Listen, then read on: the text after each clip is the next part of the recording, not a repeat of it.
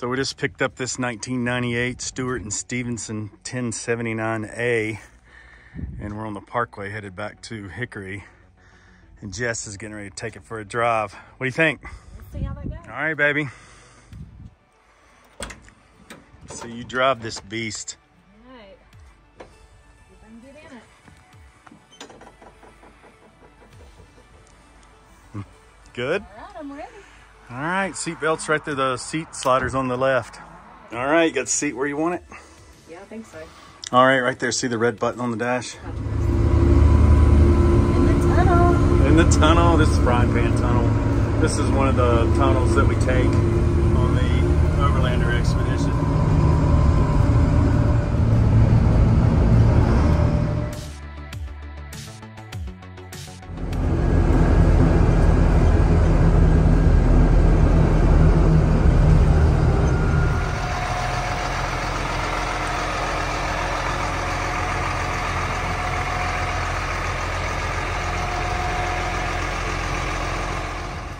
Hey folks, John here from Overlander Project.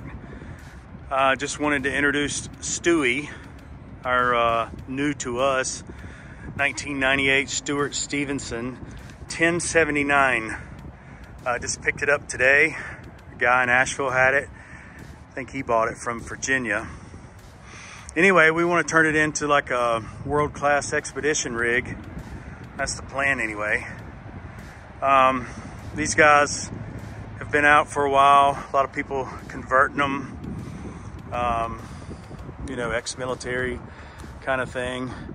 The LMTV, which is light medium tactical vehicle, this unit, the 1079, tipping the scales right at 20,000 pounds. It's 8 feet wide, a little tad or a tad over 11.5 feet tall. They've got like a 7.8 to 1 final reduction. It has a 2 to 1 reduction planetaries in the hubs, which is kind of cool. 47-inch tires. This one has the Michelin XCLs, which are XMLs rather. That's specific to the military. They got air brakes. All that normal stuff, super heavy duty. What else? I think they have a fording depth of like 4 or 5 feet. That's the intake up there, if you can see. It's pretty cool. They have the oil transmission and antifreeze fields right here.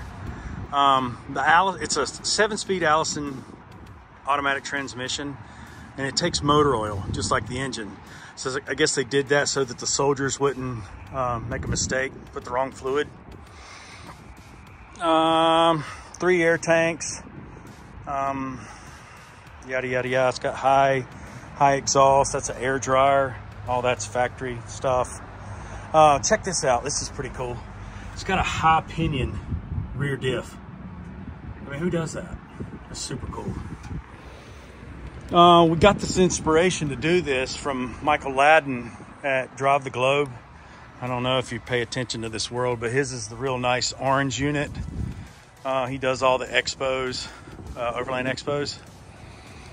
He put like an additional 5 feet off the back with like a 45 cut. Makes it not so boxy. There's another guy, Broke Overland. He's done the best job on YouTube with his channel. He's like recorded everything. And then another fella, Jeffco, he's done well. I think we're gonna take, you know, a combination of all their ideas and make it our own. The spare tire, it has its own little air over hydraulic hoist. So you just pull this up right here. Pull that down rather. It's just a push of a button and it'll lift it down, undo it. Bam, you're on the road. These trucks came factory with a central tire inflation system, CTIS. I guess what I've been reading, they've been super problematic. But that's important for us.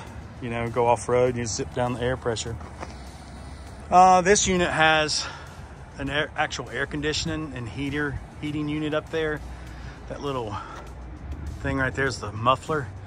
Don't know how it works. We're gonna figure it out and see if we can keep it. If not, we'll do something else. All right, I'm gonna let Jessica take you guys inside, show you the inside.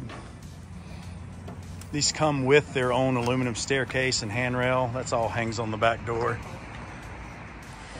We've looked at 4 or 5 of these, and none of them have been this clean. This is almost perfect. No scratches or dents anywhere inside. So pretty cool. We'll go through and put more windows in, maybe change these so that we have more lighting. And then there's the electrical box.